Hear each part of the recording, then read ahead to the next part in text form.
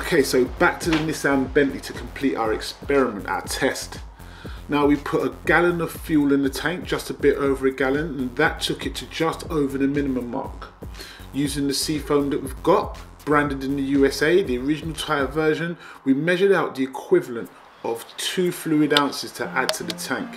Because we knew there was a little bit more in the tank than just the minimum we put in, we overcompensated to make sure to give Seafoam the best possible chance of working.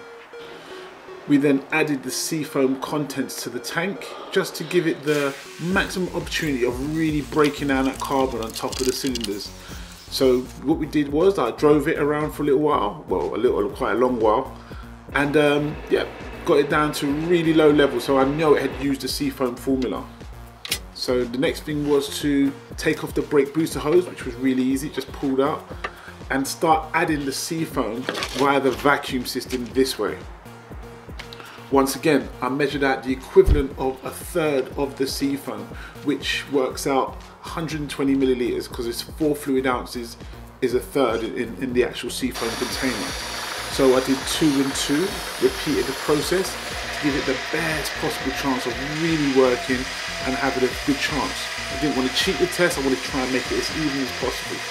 Maybe someone's going to say I did something wrong, I don't know, but I tried to follow the instructions as best as possible to try and really clean up that crud and grime off the top of the engine. This is me repeating the process again, the same process again, or getting it in there, and just going through the brake booster hose. As you can see, we've got the usual trademark smoke, and then that's it. Just slowly let it go in there. Okay, so once the Seafoam was finished, this is where it gets funny for me, where I try to turn off the car.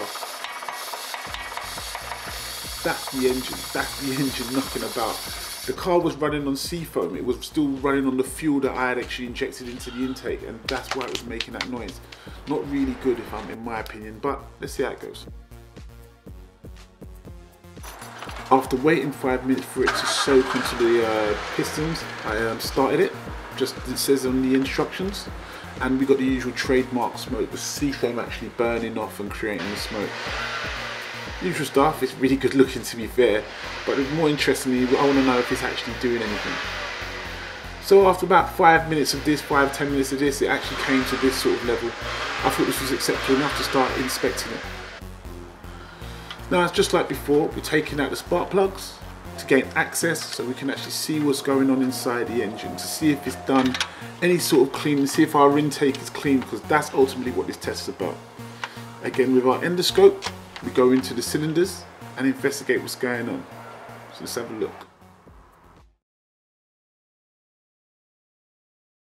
Okay, so this is piston 1 as it states. This was the original footage that I actually filmed inside the cylinder pre any treatment. This is what it looked like before. Now coming up is what it looks like afterwards. Now there's going to be a slight difference in the focal aspect of it because the pistons are at different heights, but I think it's fair to say that there is no massive drastic improvement here, in my opinion.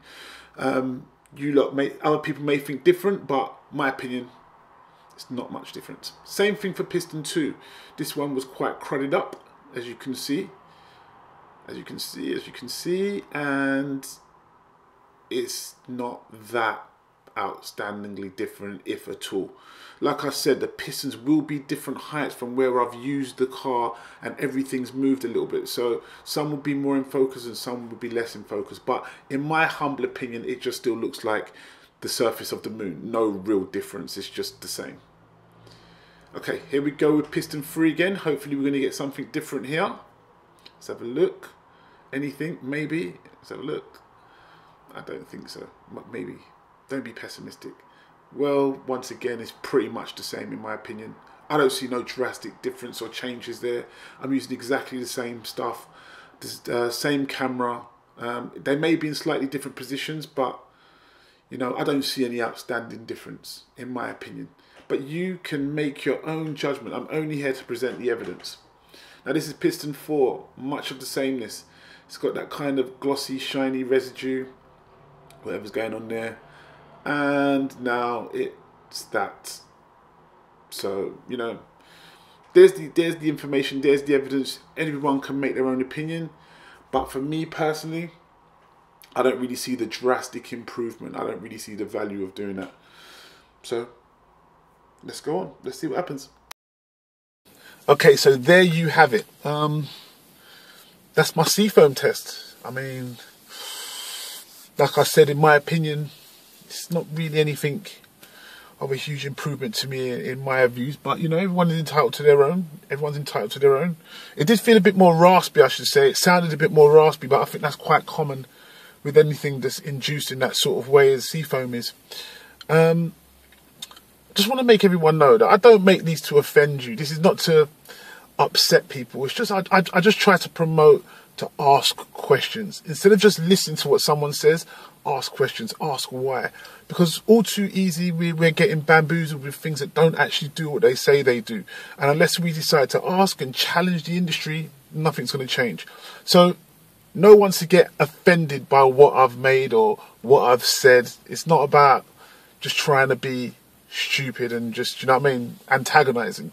It's about asking questions and becoming better as a unit.